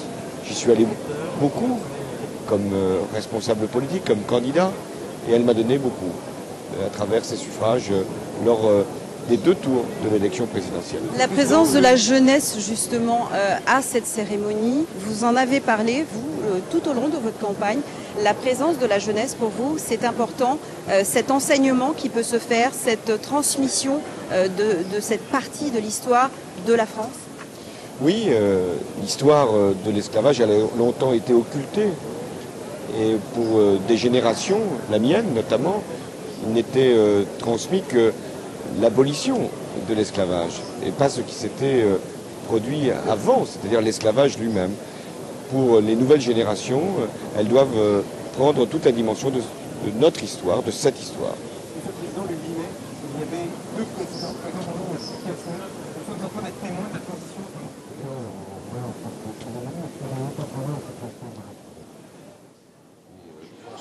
Je suis le président élu et je ne veux pas me faire. S'il vous plaît. Non mais attendez, vous allez pas. Voilà François Hollande au micro de Nadia Lacroix. François Hollande qui a insisté sur les sens qu'il entendait mettre sur sa présence ce matin aux côtés du président du Sénat, Jean-Pierre Bel, pour cette 7e cérémonie d'hommage. Nadia Lacroix qui est en compagnie précisément du président du Sénat. Je suis avec le président du Sénat, Jean-Pierre Bel. Vous avez eu un discours rappelant un petit peu ces moments assez forts dans l'histoire de l'esclavage, faisant partie de l'histoire de la France. La présence de François Hollande, votre présence à cette cérémonie était importante? La présence de la République, la présence du président de la République élu est pour nous, comment vous dire, une marque à la fois de respect, de prise en considération du sujet dont nous voulions parler depuis d'ailleurs le début de ces commémorations qui concernent l'esclavage, la traite, sujets qui ont souvent longtemps été occultés, et sa présence tout à fait inattendue pour certains ce matin, alors même que la cérémonie d'investiture a lieu mardi. Je crois que c'est aussi un signe de sa part, de montrer que sur les valeurs, sur ce qui touche à l'essentiel de la personne humaine, François Hollande est très attentif et je crois qu'il continuera d'être. La présence aussi d'autres pays européens à cette cérémonie est quand même une première. Et là aussi, c'est aussi un symbole. Bien sûr, parce que ces pays que j'ai cités en Europe, on peut aussi parler d'autres pays ailleurs dans le monde qui ont eu à connaître l'esclavage. C'est une manière de prendre à bras le corps les questions qu'elle pose et l'universalité des questions qui sont posées. Et je crois que là, nous avons un gros travail, mais c'est le travail des historiens, des chercheurs, des enseignants, des associations, et puis aussi des institutions. C'est ce que j'ai voulu exprimer pour ce qui nous concerne. Nous sommes tout à fait concentrés. Les cérémonies à venir, je pense, seront tout aussi importantes et brillantes que celles de ce matin. Merci, Monsieur le Président.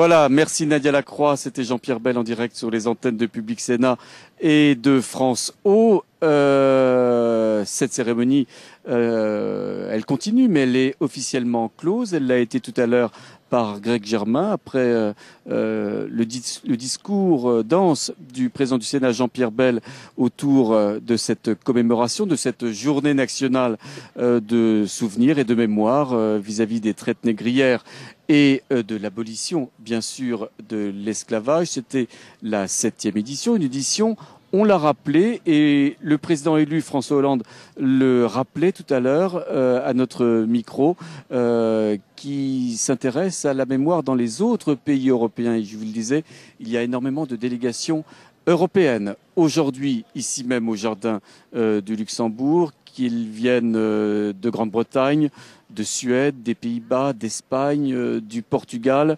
Marcel Dorini nous le rappelait tout à l'heure, il y a une histoire européenne de cette histoire de l'esclavage. La France n'est pas un pays particulier dans cette vaste histoire de l'esclavage mondial, hélas, en particulier l'Angleterre, ça a été rappelé également à notre micro tout à l'heure. C'est la touche spécifique de cette 7e journée commémorative où il y a encore beaucoup de monde dans ce jardin du Luxembourg.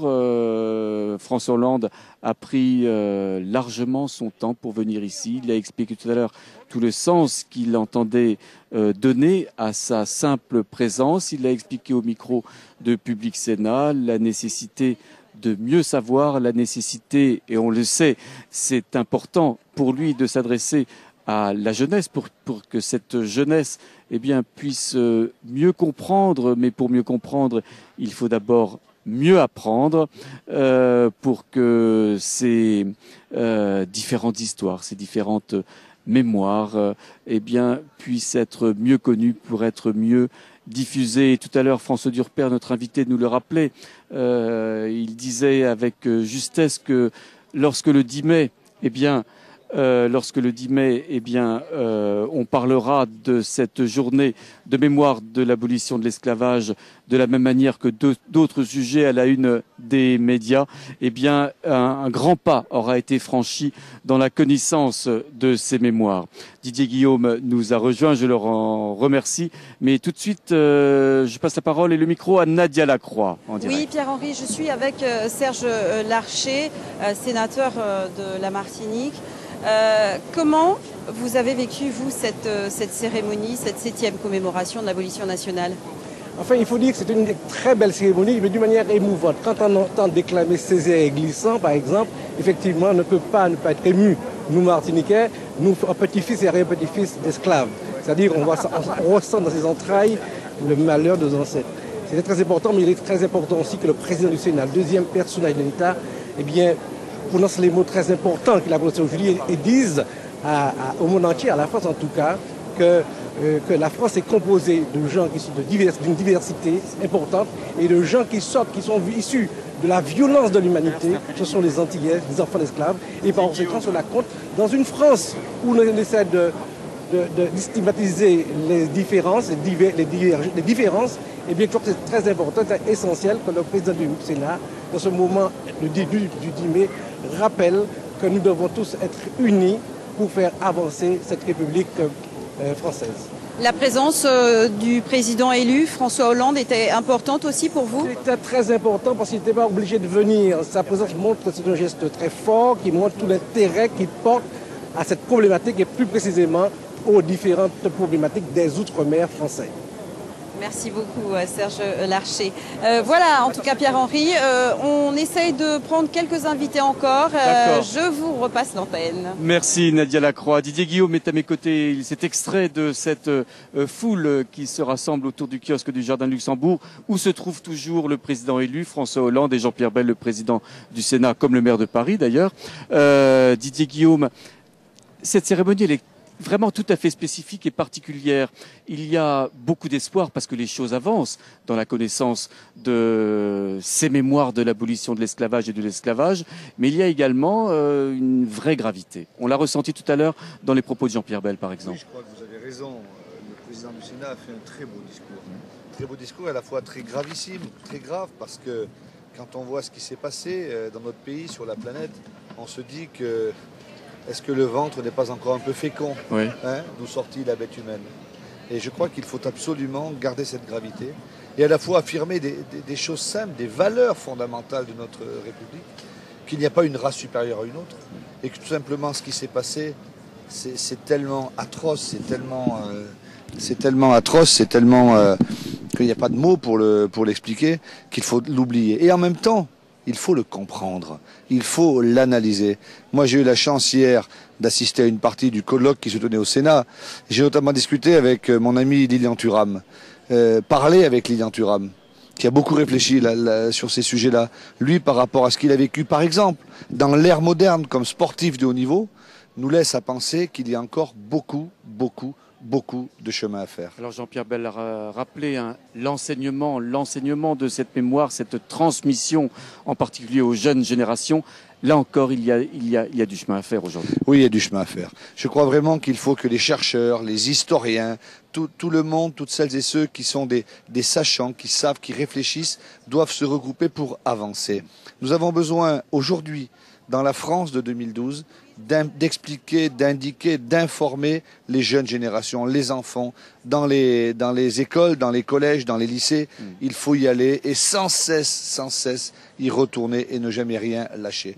Et puis c'est vraiment un moment fort symbolique que le président de la République élu, François Hollande, ait choisi comme première sortie officielle, enfin pas officielle en tant que président de la République, mais après le 8 mai, puisque le 8 mai c'était quelque chose là aussi, les valeurs de la République. Le fait que nos institutions soient capables, après une campagne électorale difficile, de se rassembler, c'était fort pour la France. J'étais fier de mon pays, moi, le 8 mai, et j'avais des frissons sous l'Arc de Triomphe. Et qu'aujourd'hui, le président de la République élu soit présent ici pour marquer son attachement à tout ce qui a tourné autour de l'esclavage et de la traite, c'est quelque chose de très fort. Je crois que nous avons la chance, dans notre pays, de pouvoir véhiculer ces valeurs. Il faut maintenant nous engager tous à les faire passer au plus grand nombre. Merci beaucoup Didier Guillaume. On rejoint Nadia Lacroix qui est en compagnie de Christiane Taubira, à l'origine de la loi qui porte son nom, bien sûr. Tout à fait, Pierre-Henri. Je suis avec la mère de cette loi, on va dire la loi de mai 2001, pardon. Christiane Taubira, est-ce qu'aujourd'hui, cette cérémonie avait une valeur particulière? Est-ce que vous avez le sentiment que finalement le travail paye? Indiscutablement, et surtout c'est un message à donner à la jeunesse. Oui, le travail paie toujours, même lorsqu'il y a des soubresauts, même lorsqu'il y a quelques reculs, on avance toujours finalement. Et la cérémonie d'aujourd'hui, évidemment, avait une tonalité particulière avec la présence du président élu. Je pense que tout le monde a été particulièrement sensible à cette présence, qui est une marque de respect. C'est une présence de grande dignité. C'est une présence de grande écoute, on a vu son attention. Donc il aurait pu ne pas être là puisqu'il n'est pas encore officiellement en fonction. Donc nous sommes particulièrement sensibles à sa présence. Pour le reste, oui, le travail paie parce que la loi, bien sûr, reconnaît solennellement la traite négrière et l'esclavage comme crime contre l'humanité. Mais la loi aussi, en son article 2, impose la modification des programmes scolaires pour que l'enseignement de cette longue et complexe histoire puisse être transmis. La loi aussi a créé le comité pour la mémoire et l'histoire de l'esclavage. C'est la loi, bien entendu, qui instaure cette journée de commémoration nationale, commémoration. Nous faisons mémoire ensemble parce que c'est notre histoire commune. La loi également prévoyait une initiative de la France pour une reconnaissance universelle. C'est fait depuis septembre 2002, puisque à Durban, au sommet de l'ONU, l'ensemble des pays ont signé la déclaration universelle reconnaissant la traite négrière et l'esclavage comme crime contre l'humanité. Et bien entendu, il y a ces dispositions auprès des pays européens, des autres puissances européennes qui ont contribué à la traite et à l'esclavage, et ça, nous y sommes aussi. Donc voilà, nous sommes dans l'application de pratiquement toutes les dispositions de la loi, et donc je ne sais pas s'il faut dire que le travail paie, mais je crois que la cause est entendue, je crois qu'elle prend toute sa dimension, et qu'on se rend compte que cela nous fait du bien, finalement, de traiter, d'affronter cette histoire et de la comprendre. Merci beaucoup, Christiane Taubira. Je vais essayer d'aller vers la sénatrice Esther Benbassa. Bonjour. Alors, elle est au téléphone en même temps, Pierre-Henri. Oui, Nadia. Elle arrive tout de suite pour avoir une réaction, voilà. Justement. Alors, peut-être qu'on peut, en attendant que la sénatrice puisse se libérer, aller vers Firmin Richard et Victorin Lurel. Vous restez ensemble. Vous restez ensemble. Alors que Nadia, François Hollande est en train de quitter le kiosque du jardin du Luxembourg pour certainement rentrer dans quelques minutes à son QG où beaucoup de travail l'attend.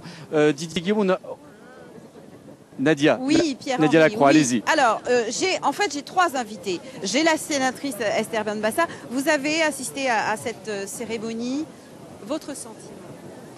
Bon, je participe tous les ans, l'année dernière, et comme depuis des années, avec mon association, je me bats pour que l'esclavage entre dans les livres et je m'intéresse personnellement aussi à ce sujet. Et j'ai trouvé la lecture du texte très émouvant et en même temps, je me dis, espérons qu'on va avancer, quoi. Je me dis que les cérémonies, ça ne suffit pas. Il y avait beaucoup de jeunes présents aujourd'hui, justement. Ça montre bien que plus ça va, petit à petit, l'année dernière aussi. L'année dernière aussi. C'est quelque chose qui s'intègre de plus en plus. Ça s'intègre dans les esprits, mais on n'en est pas encore là, puisque si notre cher pays, en grande partie, a voté quand même droite, 50% de Français ont voté pour la droite et l'extrême droite, et surtout ceux qui ont voté pour l'extrême droite, je me dis que le racisme n'est pas terminé, puisque ce parti avait basé toute sa campagne sur le rejet de l'autre. Je reste méfiante et je me dis, il faut continuer à se battre. Le combat ne vient que de commencer. Merci beaucoup, Madame la sénatrice. Alors, Pierre-Henri, je garde le micro juste pour avec Firmin Richard et Victorin Lurel qui se battent pour savoir qui va parler, mais ils vont tous les deux parler. Alors, Firmin Richard, vous êtes présente à cette cérémonie. Comment vous interprétez la présence du président élu? Comment vous voyez cette cérémonie? Comment vous l'avez vécue? C'était très important pour nous qu'il soit là, notre nouveau président. Donc je suis ravie, vraiment ravie. C'est un geste très fort. Et cette date du 10 mai est aussi importante pour nous que le 8 mai l'est pour tous les Français. Donc que le nouveau président nous honore, soit là, c'est vraiment le signe de ce qu'il a toujours dit d'ailleurs. Il est là pour rassembler tout le monde, le sentiment de justice. Et voilà, justice est faite, notre président nous honore. Est-ce que vous avez le sentiment... Je dirais que c'est l'une de ses premières manifestations aussi, après le 8 mai. C'est très bien. Est-ce que vous avez le sentiment que finalement, cette notion, cette période de l'esclavage rentre petit à petit dans la société française comme étant quelque chose qui fait partie de l'histoire de France? Mais oui, ça fait partie de l'histoire et c'est à nous, effectivement, tout le travail qui a été fait avant, en amont, la loi qui a été votée. Merci effectivement à Christiane Taubira, à tous ceux qui ont œuvré pour que cette date soit reconnue. C'est une date qui va rentrer, qui est déjà dans l'histoire et c'est à nous de perpétuer effectivement la chose. Oui, c'est déjà une date qui est entrée dans l'histoire. Vous savez, l'histoire a été tellement falsifiée, malmenée. Mieux vaut tard que jamais, on peut dire. Cette date, c'est la date qui est importante pour tous les Français. C'est une date de l'histoire. Alors, Victorin Lurel, vous êtes aussi avec nous. Vous avez suivi cette cérémonie. La présence, l'allocution de Jean-Pierre Bel. François Hollande n'a pas eu, effectivement, de discours, mais sa présence en elle-même suffit. La présence de Marie-Luce Panchard. Une cérémonie un petit peu particulière cette année. Particulière, mais conforme au protocole et au respect scrupuleux des institutions républicaines. Les résultats ont été proclamés officiellement par le Conseil constitutionnel à 11h. Le président élu, François Hollande, est arrivé à 11h10. Donc c'est tout à fait conforme au respect des institutions. Et c'est conforme aux institutions qu'ils ne prennent pas la parole.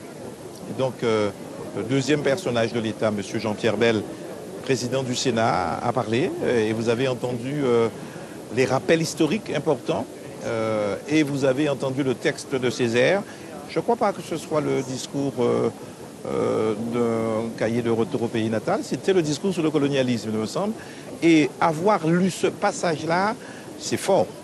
Parce qu'il rappelait un petit peu ce que Hitler avait infligé aux Européens, et il disait aux Blancs, et que lorsque c'était infligé en Asie, en Afrique, pendant l'esclavage et pendant la colonisation, eh bien, c'était traité, disons-le, par-dessous la jambe. Disons ça comme ça vulgairement. Et donc, c'est un texte fort. Alors, permettez-moi de répondre à une chose qui n'est pas posée, mais est-ce qu'on s'approprie la loi et est-ce que ça fait partie intégrante de l'histoire de France? Oui, Jean-Pierre Bel l'a dit, mais il y a encore de longs efforts à faire. Il faut absolument que dans l'enseignement et dans les classes élémentaires, cette histoire-là soit dispensée. Et c'est à chacun, dans les familles, dans les associations, dans les collectivités, pour que cette histoire-là soit davantage connue. Non pas dans si j'ose dire, une forme de dolorisme pour chercher des boucs émissaires, mais enseignée. Qu'elle soit enseignée dans toute sa dimension. Alors, je sais qu'il y a des polémiques sur ça, mais donc toute la traite transatlantique, qui est la loi Taubira, mais il y a aussi d'autres traites. La transsaharienne qu'il faut connaître également et qu'il faut peut-être aussi enseigner. Voilà, donc c'est une cérémonie sobre, modeste mais belle, avec, et elle doit être encore plus populaire. Il faudrait peut-être que le jardin du Luxembourg soit ouvert et moins filtré. Voilà. Non, c'est bien. Merci beaucoup, Victorin Lurel. En tout cas, vous l'avez entendu, Pierre-Henri, oui. Victorin Lurel, qui suggère que pour l'année prochaine, on puisse ouvrir l'intégralité des jardins au public pour qu'ils puissent assister à cette commémoration de l'abolition de l'esclavage. On l'a bien entendu, Nadia Lacroix. Merci beaucoup, Didier Guillaume. Victorin Lurel qui disait à l'instant qu'il fallait ouvrir grandes les portes du jardin du Luxembourg pour que l'année prochaine, peut-être, il y a encore plus de monde et que cette cérémonie officielle, assez protocolaire, devienne une cérémonie populaire. Je crois que Victorin Lurel a raison. Cette manifestation, nous l'évoquions tout à l'heure, doit prendre dans la jeunesse, chez les enfants.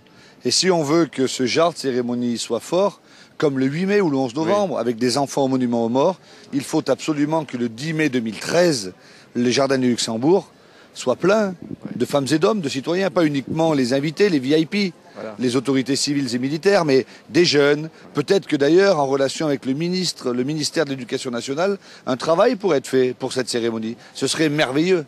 Le Sénat, c'est l'institution des territoires. Tous les territoires pourraient être représentés à cette manifestation. Alors, un petit mot sur François Hollande. Il était là encore il y a quelques minutes. Il était arrivé par la porte qui donne sur le boulevard Saint-Michel. Eh bien, il est reparti il y a quelques instants à peine sur l'autre porte du jardin du Luxembourg qui donne vers Saint-Germain-des-Prés. François Hollande qui va évidemment retrouver son QG et ses obligations extrêmement lourdes, en particulier cet après-midi, puisqu'il reçoit Jean-Claude Juncker pour parler des très lourds dossiers européens. Cette cérémonie, et c'est peut-être un mot de conclusion, Didier Guillaume, eh bien, elle est très ouverte également sur l'Outre-mer. On sait que François Hollande a fait des scores impressionnants chez les électeurs ultramarins. Presque un petit coup de chapeau, un petit clin d'œil de remerciement, la présence de François Hollande ce matin ici même. Mais je crois que c'était symbolique. D'abord parce que Jean-Pierre Bel, président du Sénat, a créé une délégation à l'Outre-mer à part entière, ça n'était jamais arrivé, ouais, qui est présidée par Serge Larcher. La volonté de montrer que les ultramarins sont présents. Un membre du bureau d'Outre-mer, c'est Jacques Gillot, le président du Conseil général de Guadeloupe. Et je crois qu'il faut absolument avancer dans cette direction. Et François Hollande, certes, comme un clin d'œil à l'élection, mais pas uniquement.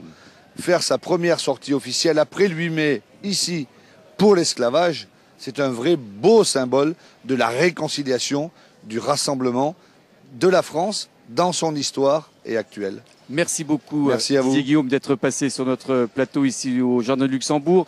On rejoint tout de suite Nadia Lacroix avec d'autres invités. Oui, Pierre-Henri, je suis avec le sénateur Maurice Antiste qui est venu de la Martinique.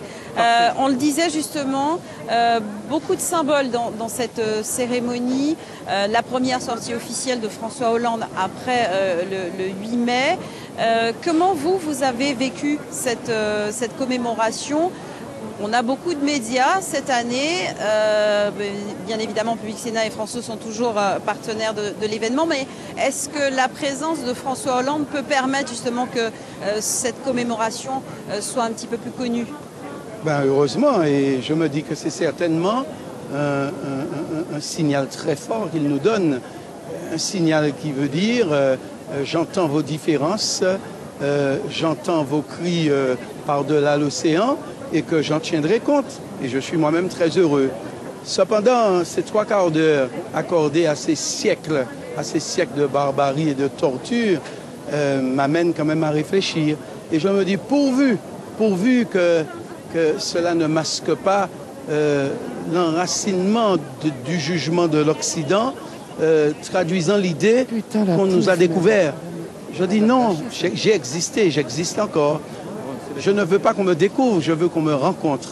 Parce qu'il est temps que l'on partage. Et pour partager, il faut une réponse définitive à celle que l'Occident s'est posée au XVIe siècle, à savoir, ces êtres nouveaux, sont-ils nos égaux? Sont-ils nos supérieurs ou sont-ils en dessous? Sont-ils des sous-hommes? Et la réponse a été très vite amenée. Nous avons été considérés comme des sous-hommes et donc mis en état d'esclavage. Mais aujourd'hui, je voudrais que l'Occident pousse le même cri et dans cette même volonté de dire, ce sont des hommes, je veux être reconnu comme je suis, je veux que l'on respecte mes volontés et j'adresse ce message au président nouveau de la République. En tout cas, je veux être celui que je n'ai pas été, je veux qu'on me reconnaisse et dans ce cadre-là, je dis alors, partageons. Merci beaucoup Maurice Santiste. En quelque part, c'est une forme justement de reconnaissance. Voilà Pierre-Henri. Merci beaucoup Nadia Lacroix, merci beaucoup. Et votre invité le rappelait à l'instant même, il y avait ce matin énormément de médias, énormément de journalistes, énormément de caméras de télévision pour vous montrer cette cérémonie d'hommage aux victimes de l'esclavage. Alors évidemment, il y avait la présence du président élu, François Hollande, qui avait attiré l'ensemble de ces médias comme il le fait depuis maintenant quelques jours. Il n'empêche, comme le disait encore cet invité, bien pourquoi pas à l'avenir cette cérémonie d'hommage aux victimes de l'esclavage soit de plus en plus médiatisée comme nous le faisons, et Nadia le rappelait il y a quelques instants, sur les antennes de Public Sénat ou France O, pour qu'elle devienne, comme le disait notre invité Didier Guillaume à l'instant même, une fête vraiment populaire. On verra l'année prochaine. Toujours est-il que cette 7e cérémonie d'hommage aux victimes de l'esclavage se termine à l'instant même dans les jardins du Luxembourg. Vous l'avez pu la suivre en direct et en intégralité sur les antennes de Public Sénat et de France O. Merci à tous de nous avoir suivis ici en métropole et en Outre-mer. Merci mille fois de votre fidélité. Au revoir.